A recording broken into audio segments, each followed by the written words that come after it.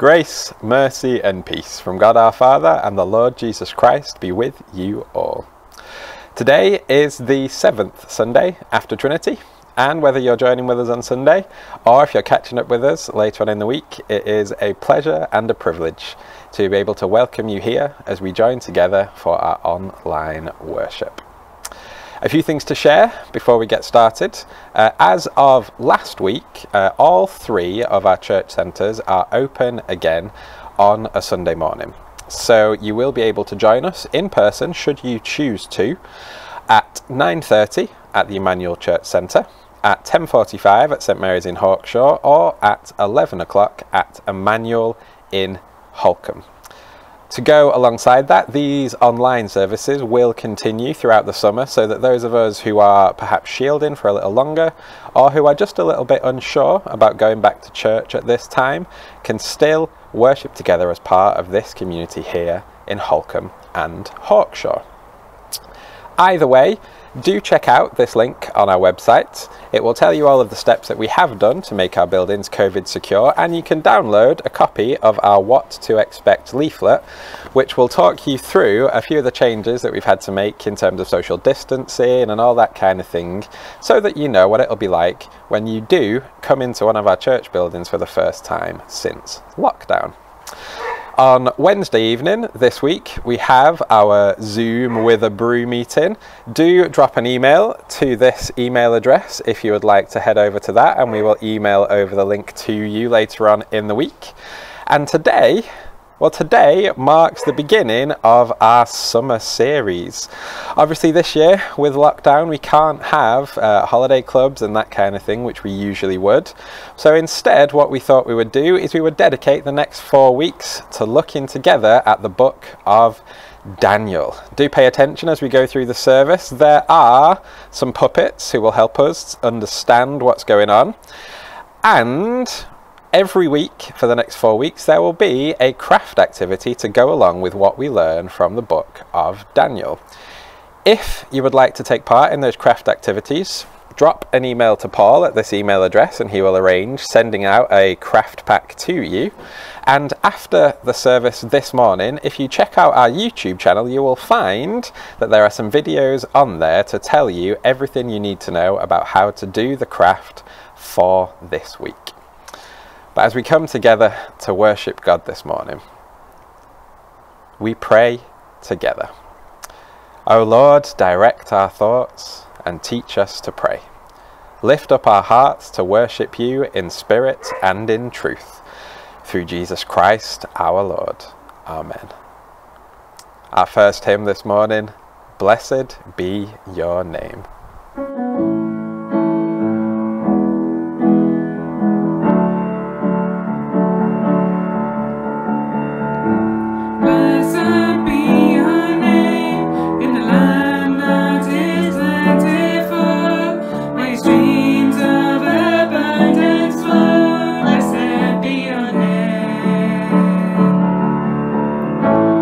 Blessed be your name when I'm found in the desert.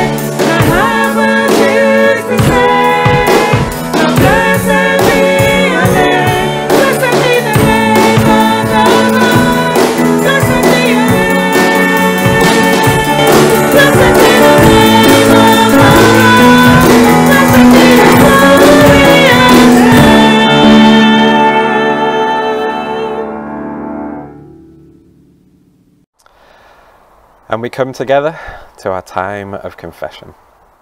Whenever we come before God, those words that Paul shared with the church in Rome, they ring out to us. There is no one righteous, not even one. There is no one who understands. There is no one who seeks God. All have turned away. There is no one who does good, not even one. So as we examine ourselves before God this morning, in a moment of quiet, we bring before him all of those things this week for which we need his forgiveness. All of those ways that we know that our lives haven't lived up to the glory that he sets before us. We bring them before God now.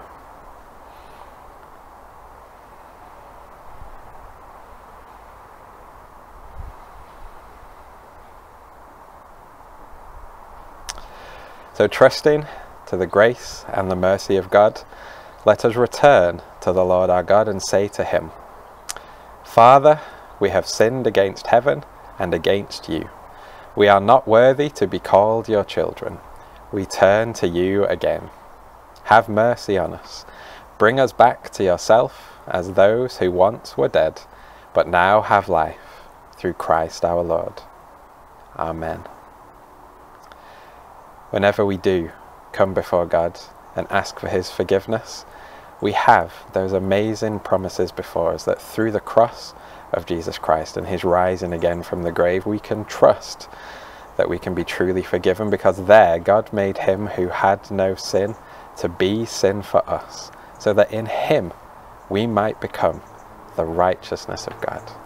So trusting that everything that the love of God has done for us, we remember these words of absolution.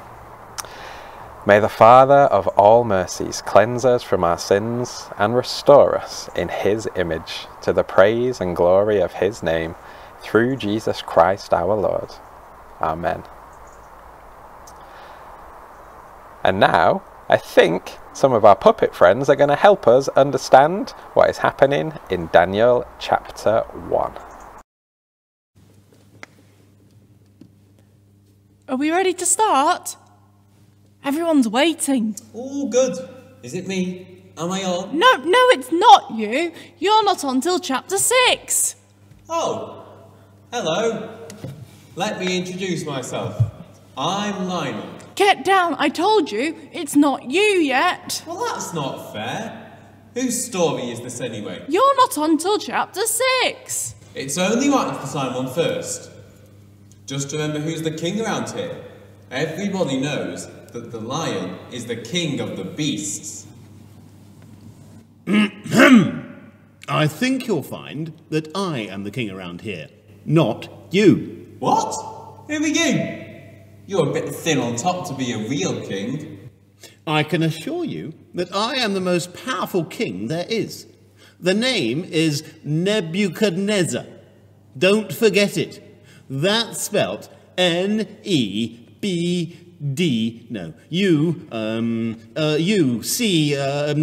something Z, or something. Anyway, it's King Nebuchadnezzar, king of Babylonia and everywhere else.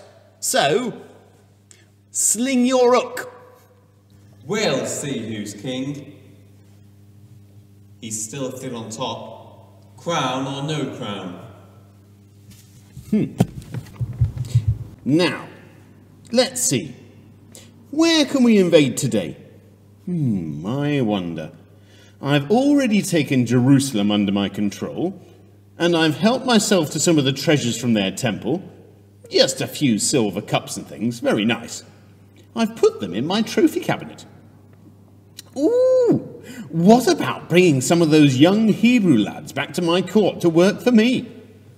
What an excellent idea, even though I say so myself.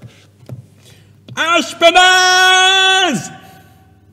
I've got a job for you. I'm on it, Your Majesty. Good. I can't wait to see who he brings. You lads are just what King Nebuchadnezzar is looking for. You are going to learn to speak the Babylonian language and learn all about our culture, our way of life, and our gods. We will also give you new names. So which one are you? I'm Daniel. Right. I'm going to call you Belteshazzar. You can call me what you like. but I will always be Daniel. What was that? Pity I couldn't bring my spaniel. No dogs allowed, I'm afraid. Okay, from now on, you three will be called Shadrach, Meshach, and Abednego. Have you got that? Yes, sir. You and the other young men are going to receive training so that you will be ready to enter the service of our great king Nebuchadnezzar in 3 years' time. So, in order that you will become fit and strong, the king has assigned you special food and wine from his own table. Here it is. Come and eat. But, sir, there are all sorts of food here which God has told us we must not eat. Such foods are unclean, and we would be unfaithful to God if we broke his rules. Don't be silly. Everyone's got to eat. If you don't eat, you'll starve to death. We can just eat the vegetables. We won't eat the meat, and we will only drink water. God will look after us. But it is essential that you eat the food the king has provided, or you won't be as fit and healthy as all the other young men. Why don't you just let us give it a try? Allow us to eat nothing but vegetables, and after 10 days, you can judge for yourself if we are as fit as anyone else. Well, I'm not sure. Come on. Do we have a deal? Okay, deal. Report back to me in 10 days' time. Have you seen what this lot are eating? Peppers? Carrots? Broccoli? Broccoli? Yuck! I don't do vegetables. I like meat. I like a nice sirloin steak, rare or medium rare, perhaps with a little bit of mustard on the side. I'm making myself hungry. I wonder if there's anything in the fridge. Well, what do you think? Well, we've eaten only vegetables, nothing else. Wow, I'm impressed. You all look great. Well, from now on, you can forget the king's food and just stick with the Brussels sprouts or whatever it is you've been eating. I really am surprised that you can survive on vegetables alone and keep that fit. But we are not alone, are we? God is with us. Who is this God you keep going on about? God is the one who loves us, who makes us strong, and who gives us wisdom.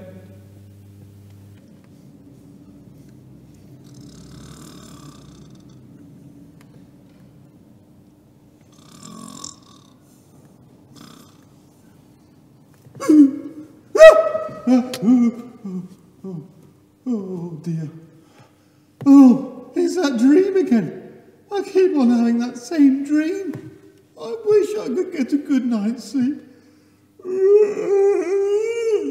Oh, I'm so tired. Oh.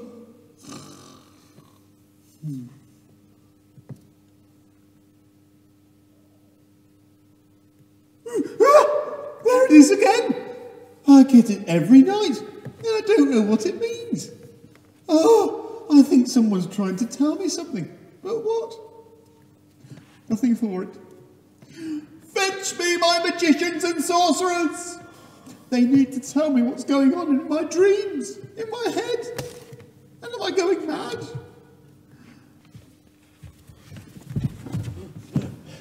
You called, Your Majesty. Yes, I need you to tell me what's going on in my dream. I get the same one every night. What does it mean? Perhaps Your Majesty would like to describe the dream to us, and we would be able to interpret it for you. No.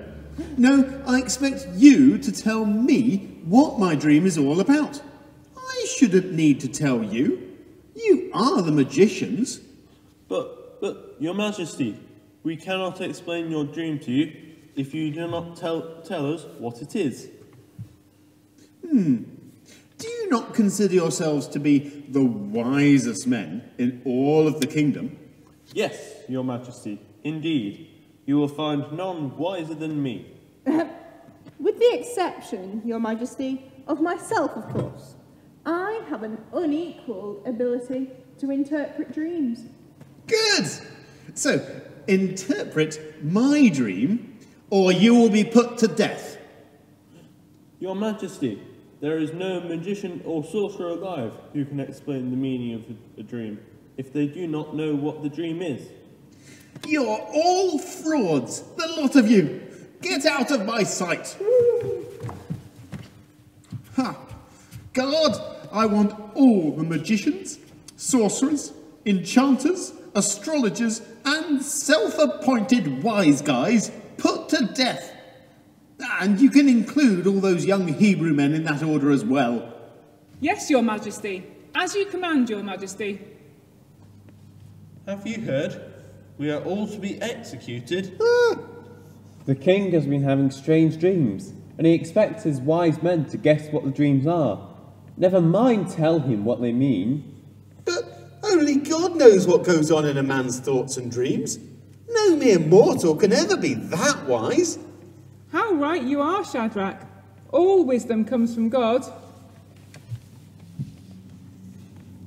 King Nebuchadnezzar trusts in his silly false gods and tricksters and con artists who pretend they have magic powers.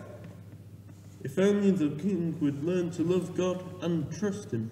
We should all pray that God gives us the wisdom to explain the dream to him. Then maybe he will spare us from death. Yes, Daniel, we must pray very hard, and then perhaps you would be able to go to Nebuchadnezzar and help him. Your Majesty, I understand that I and my 3 friends have been condemned to death along with your magicians and sorcerers. However, I have come before you today in order to explain your troublesome dream to you. Excellent. So what makes you able to do this when no one else can? Your Majesty, it is not through my own ability that I can do this, but through the wisdom given to me by God in a vision. Well, go on then. Put me out of my misery. In your dream, you saw a dazzling giant statue with a head of gold, a body of silver, thighs of bronze, and legs and feet of iron and clay. That's right. I did. Go on. Then a rock appeared and struck the statue on the feet, and the statue fell over and broke into pieces. Then the pieces of the statue blew away, and the rock turned into a huge mountain which filled the whole world. That's exactly how it was. So what does it mean? Well, Your Majesty, your kingdom is represented by the head of gold, but after you will come 3 more kingdoms. Those are the silver bit, the bronze bit, and the iron and clay bit. However, all of those kingdoms will be destroyed and replaced by a kingdom which can never be destroyed. And that is the rock which becomes the mountain. So what is this kingdom that will never be destroyed? Your Majesty, that kingdom is the kingdom of heaven, and God is the king in the kingdom of heaven, and it is God who has enabled me to reveal the meaning of the dream to you. You and your God have made me a very happy man. I'm going to reward you by putting you in charge of all of my wise men. And I will make your 3 friends, Shadrach, Meshach and Abednego, officials in my kingdom of Babylon. Well, what did you think of that? Despite only eating vegetables, they're all still alive. Perhaps next week we'll discover how they get on in Babylon. See you then.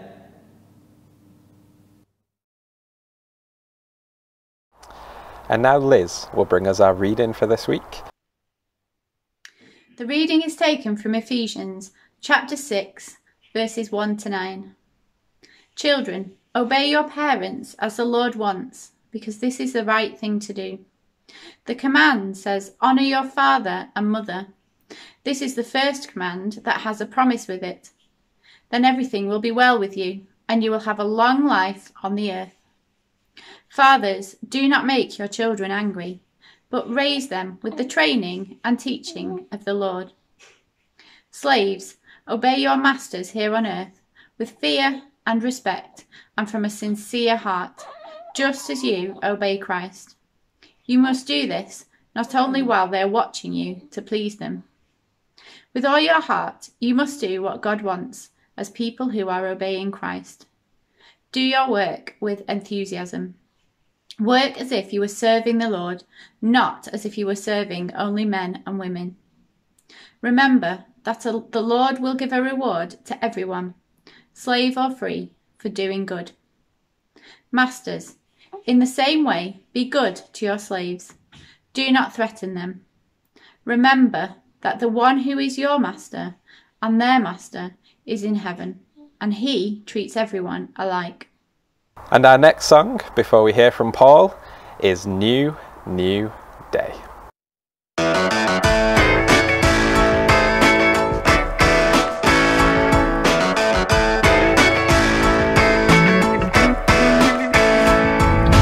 Thank you, Father, for today. Teach me how to choose your way. Help me lift my eyes to see who you are. You are faithful, always true. Every good thing comes from you. Meet me in your word and help me worship you. It's a new, new day to sing your praise. It's a new, new day to walk in your ways. It's a new, new day to make you known. It's a new, new day to see your kingdom grow.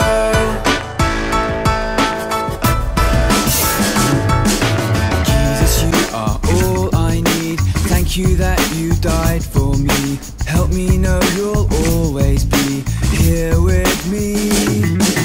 I am weak, but you are strong. When I stumble, you hold on. Help me turn away from sin and worship you.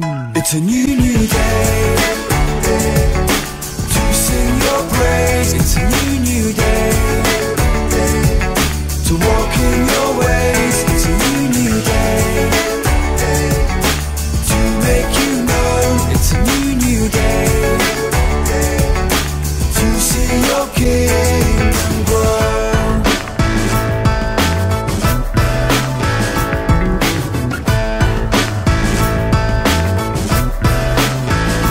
It's a gift of time you give.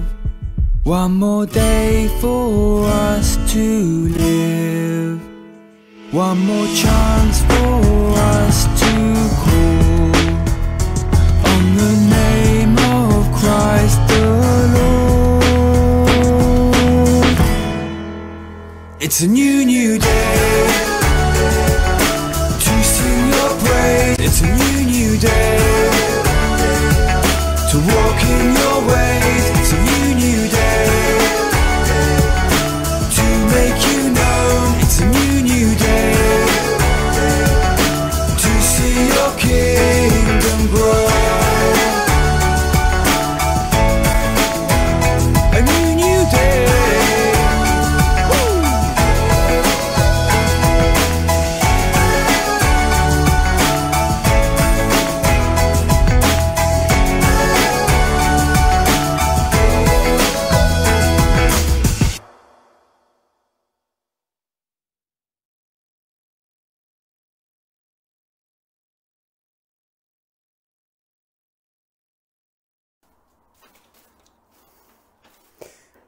I wonder, when it comes to food, whether there are things to which your instant reaction is ugh, or something like that.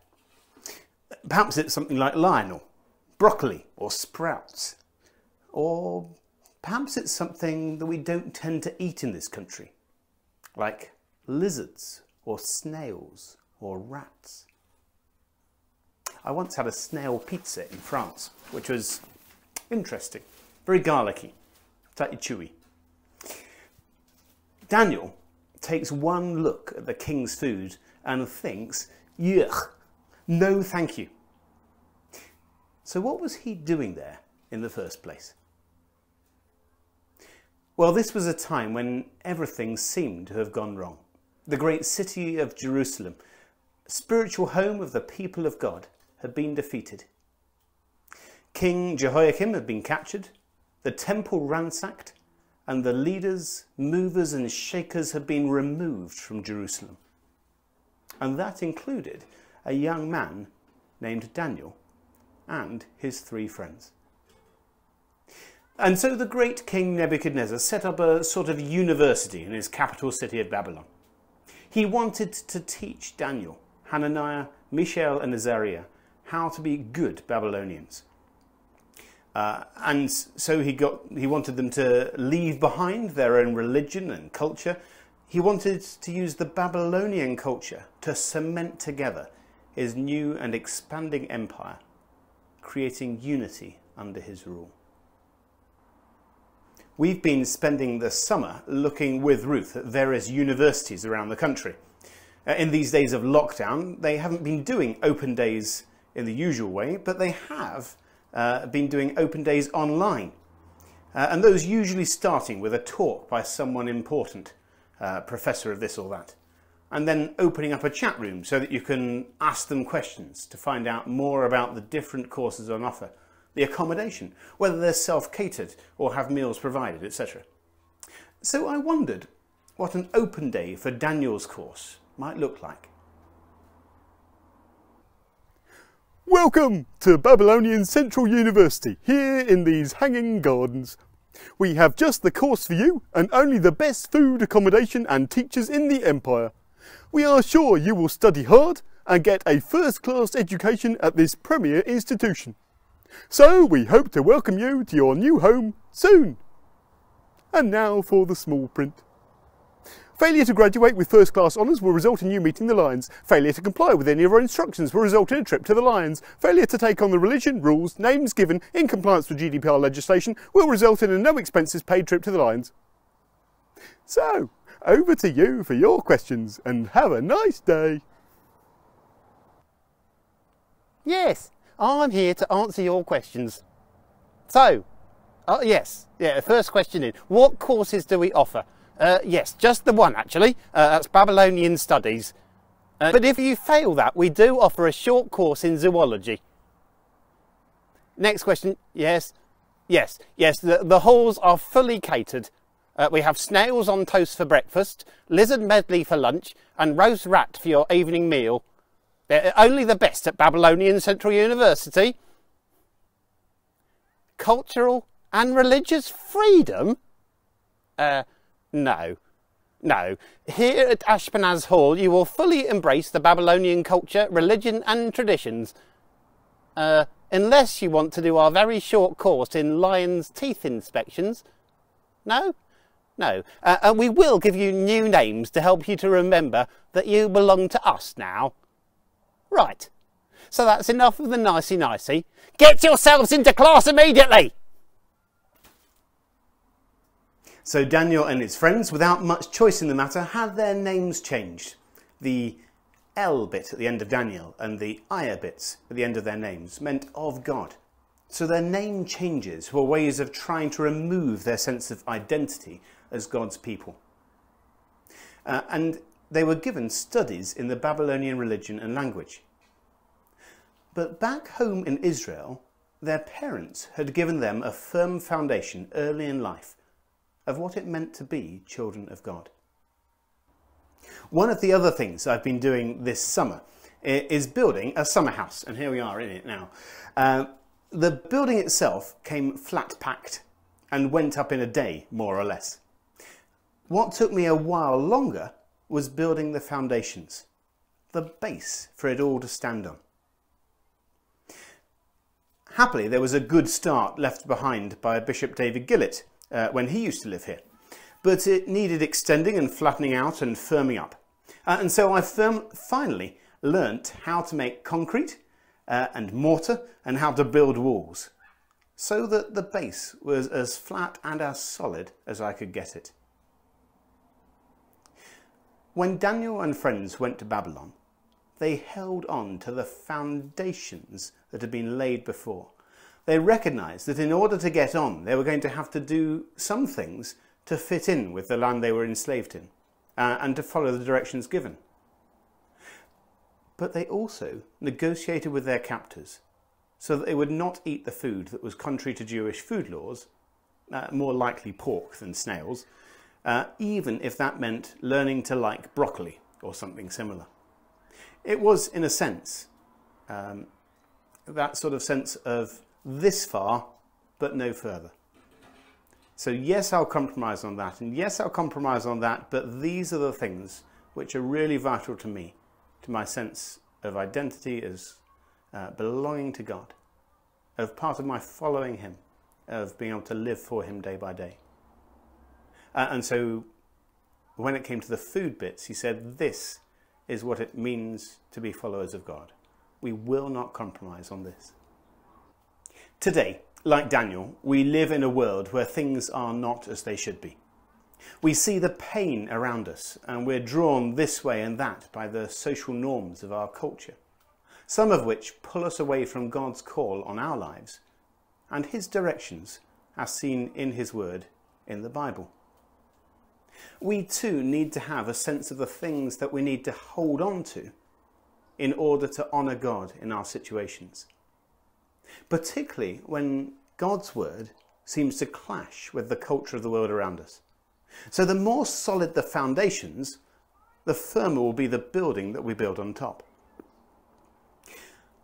While we're looking at Daniel, we will also have some readings from Paul's letter to the Ephesians, and I hope that you'll see some of the parallels. Paul wrote to the church in Ephesus to give them some help on how to live as God's people, how to live for God in a world that is messed up by inhumanity and our own rebellion against God. So Paul was writing from prison. He's not saying that all the things that were commonplace then were right. He's not saying that he wanted to be in prison.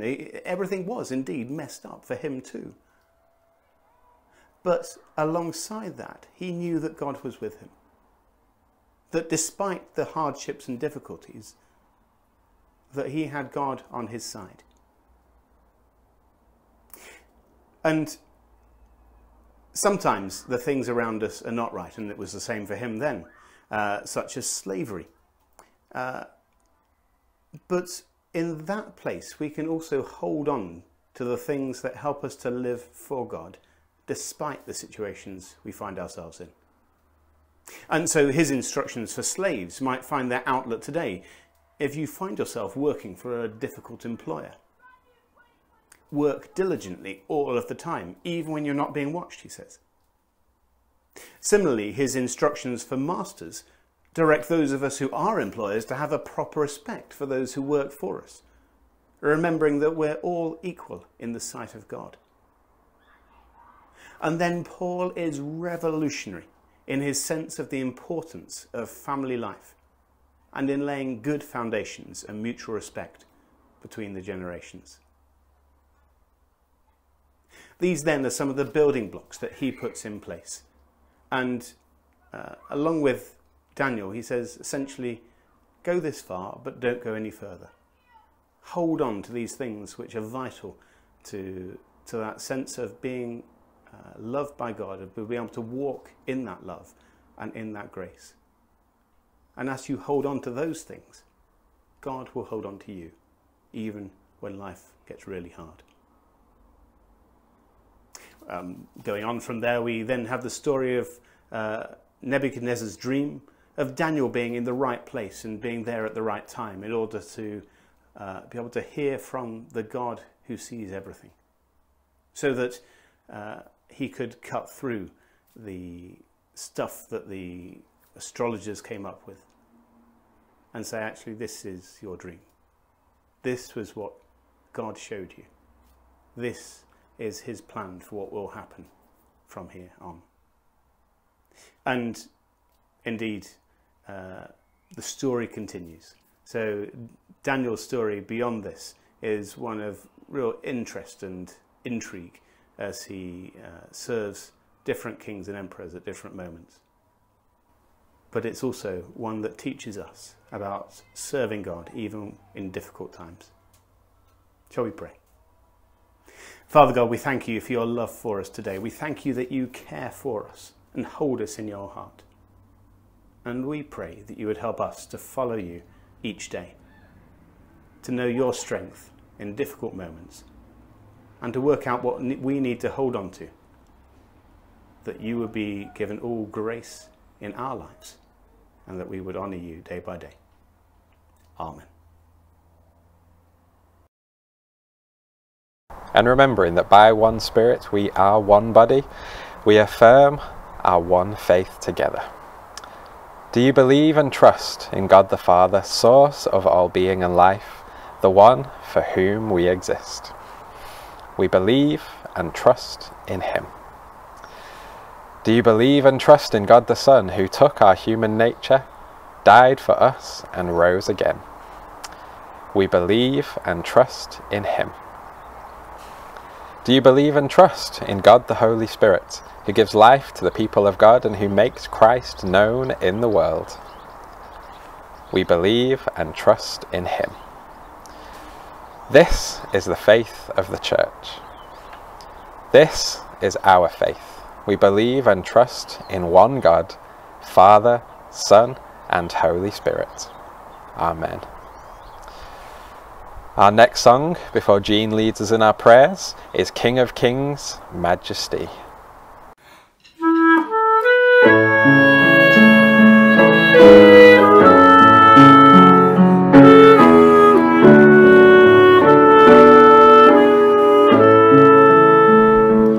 King of Kings, Majesty.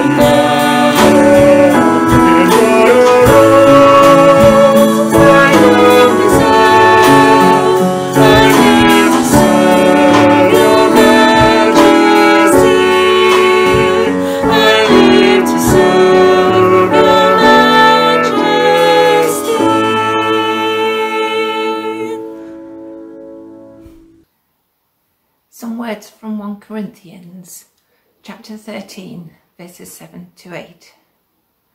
Love bears all things, believes all things, hopes all things, endures all things. Love never ends.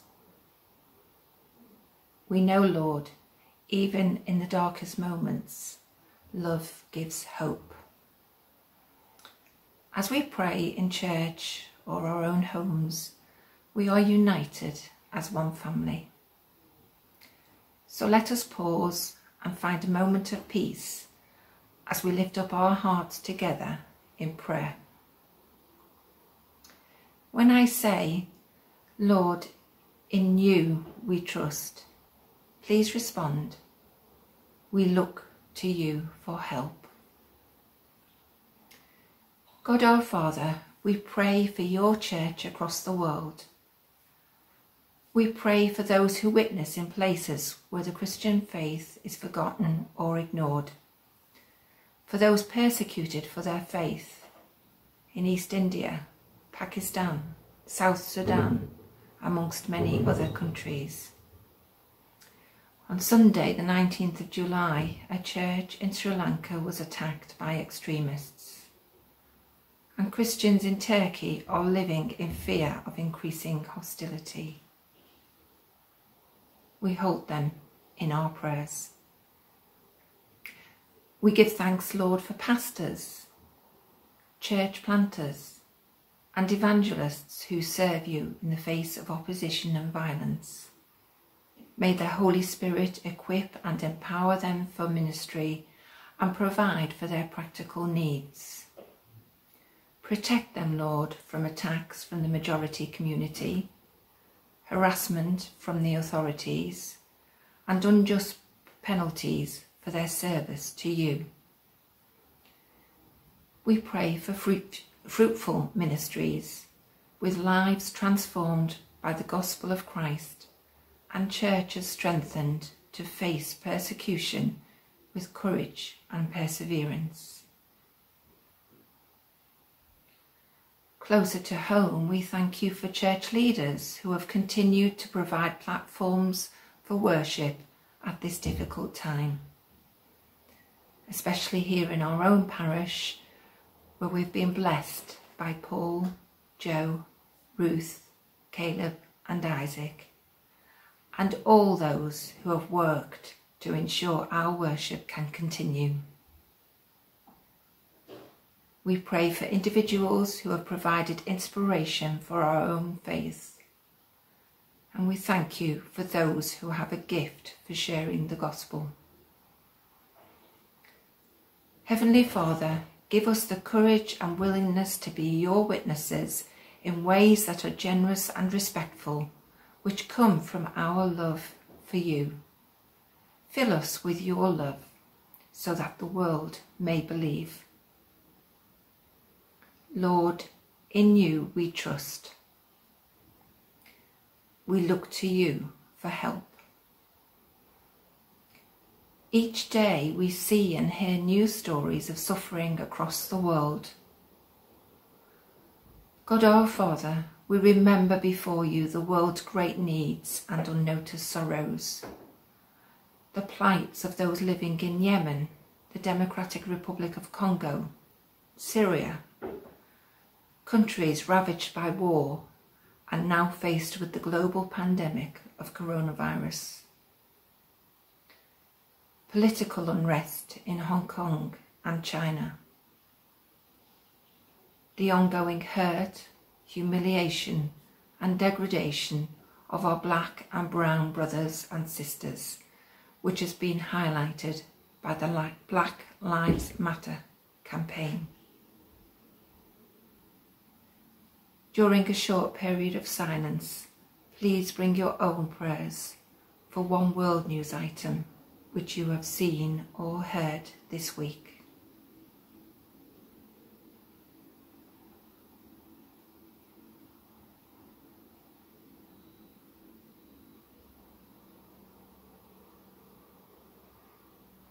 May your blessing rest on each nation and all its people. Lord, in you we trust. We look to you for help. God our Father, we pray for your nation here in the United Kingdom.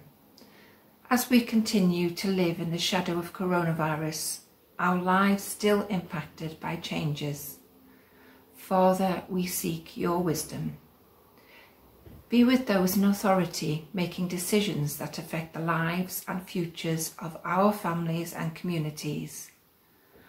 We pray that they may communicate clearly, truthfully and calmly, with each other and with the public, and that their messages are received and heeded. May truth and empathy be the touchstones of people setting policies for our protection. Lord God, we entrust to you all affected by coronavirus, wherever they may be. We pray for healthcare workers that you may guide and protect them. We remember other key workers who have continued to work throughout the pandemic to maintain vital services. We pray that your Spirit might inspire those researching new medicines and treatments. Gracious God, give skill, sympathy and resilience to all who are caring for the sick, and your wisdom to those searching for a cure. Strengthen them with your Spirit, that through their work many will be restored to health. Lord, in you we trust. We look to you for help. God our Father, we pray for the spiritual health and welfare of our communities, for our parish here in Holcombe Hawkshaw, that we may be a spiritual family, a household of faith, where people are welcomed and nourished. We pray for our social community, of which we are part. The coronavirus pandemic has brought many of us closer to our neighbours. May the harmony and goodwill continue to bring us closer and give us opportunity to share your good news. We pray for all who lead and make decisions across our local community. We pray for our neighbouring communities where the threat of coronavirus is heeding difficult decisions. Lord, in you we trust. We look to you for help. God our Father, we pray for our family and friends. We thank you for those people who sustain us by their love and forgiveness. Thank you for the network of people with whom our lives are inextricably linked and who make up the fabric of our family and community life. Make us alert to each other's needs and quick to serve and encourage one another. May our gentleness with each other reflect your gentleness with us. In a few moments of silence, we bring before you now our special situations and special people with expectancy in our prayers. Lord, in you we trust. We look to you for help. And the collect for the 7th Sunday after Trinity. Generous God, you give us gifts and make them grow. Though our faith is small as a mustard seed, make it grow to your glory and the flourishing of your kingdom through Jesus Christ, our Lord. And bringing all of our prayers together, we share in that prayer that Jesus himself taught us. Our Father in heaven, hallowed be your name. Your kingdom come, your will be done, on earth as in heaven. Give us today our daily bread. Forgive us our sins, as we forgive those who sin against us. Lead us not into temptation, but deliver us from evil. For the kingdom, the power, and the glory are yours, now and forever. Amen. Our final song for this week .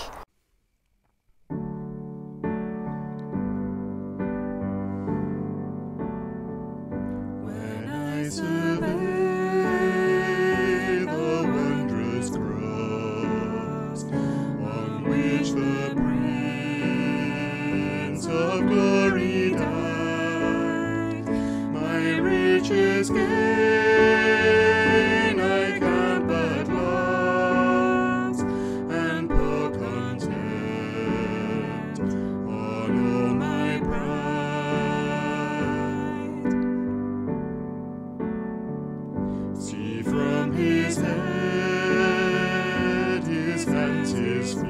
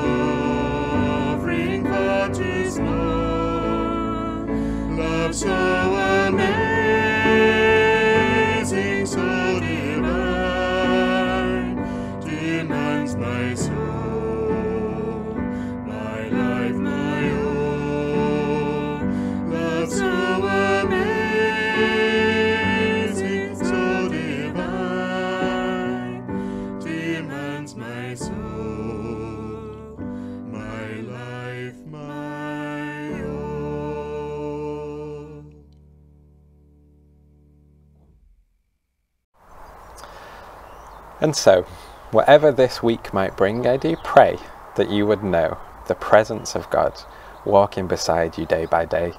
And I do wish you every blessing that walking alongside our Lord Jesus Christ can bring. And this morning, why don't we end by sharing the words of the grace? The grace of our Lord Jesus Christ, and the love of God, and the fellowship of the Holy Spirit be with us all evermore. Amen. So go in peace to love and serve the Lord.